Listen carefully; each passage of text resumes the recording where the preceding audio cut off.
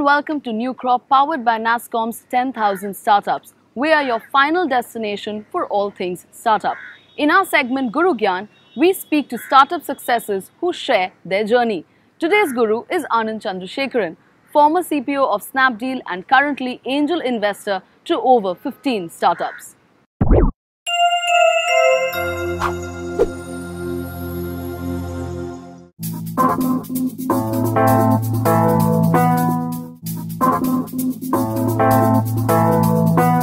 I think Snapdeal is trying to do something that I think is a very important model for how a lot of categories will grow, which is to use the model of a marketplace to bring demand and supply to meet each other.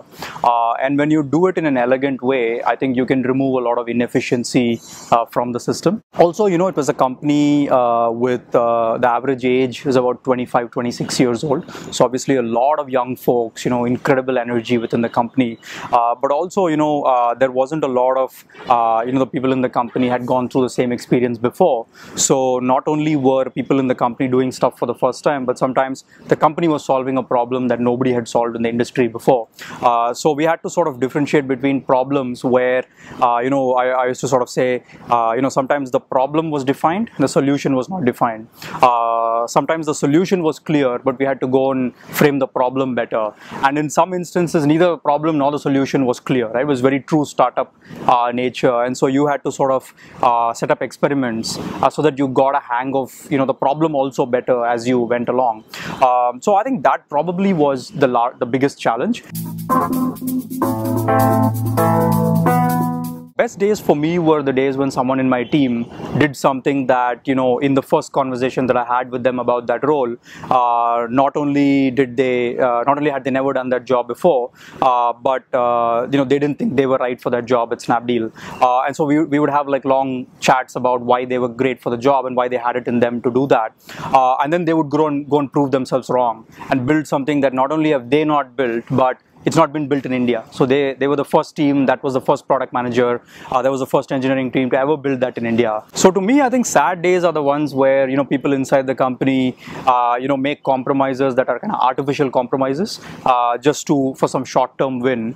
And in doing so, they actually, don't deliver the best consumer experience that they can. The biggest challenge was just keeping your platform up and running, as it gets pounded, over a 4-week, 5-week period. And actually, there is a team of very silent kind of warriors who made that happen. And they were really literally on call, 40, 50 people, 24/7, making sure search is up and the site itself is up and some of the platform components are all up and running, etc., etc. And we had about 99.99% uptime, as is now, fairly well known in the industry. Like I was telling you, the model of marketplaces is going to allow for more than just e-commerce as a category to grow. And so I found myself seeing a lot of companies that were creating marketplaces in many categories. I think also the other thing that started to happen is companies in India were starting to use core technology to solve, very important problems in the country. Everything from physical and computer security, using artificial intelligence to sort of automate processes, etc., etc. And then the third big trend I saw was the line between offline and online started to kind of blur.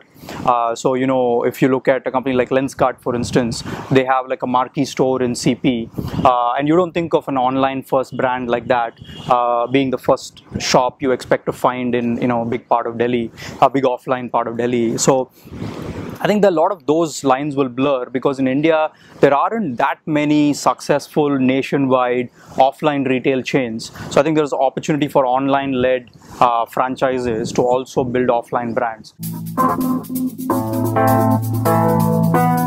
So I would say just once you're clear about a vision, just pursue that vision in a very persistent way.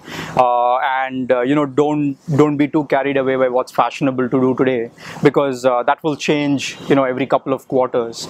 But I think as long as you're loyal to a vision, and hopefully that vision is something very personal to people. One thing that I think is very special about where we are in the evolution of the internet in India is, for the first time, you can build products for your own family and friends and community.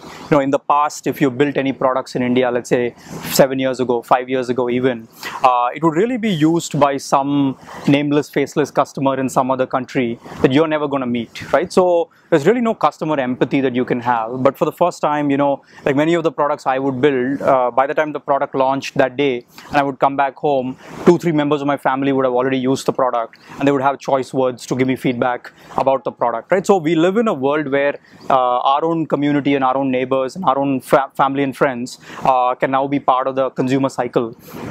And so I would say really take advantage of that as much as possible, because you can now build products for your own kind of backyard. And then the last thing I would say is, it's very tempting to be the next something. It's very tempting to be the next, X company that was in the US or something like that. But I would say, try and be the first of whatever you are, and don't get too carried away by what you are that is similar to other countries and stuff like that.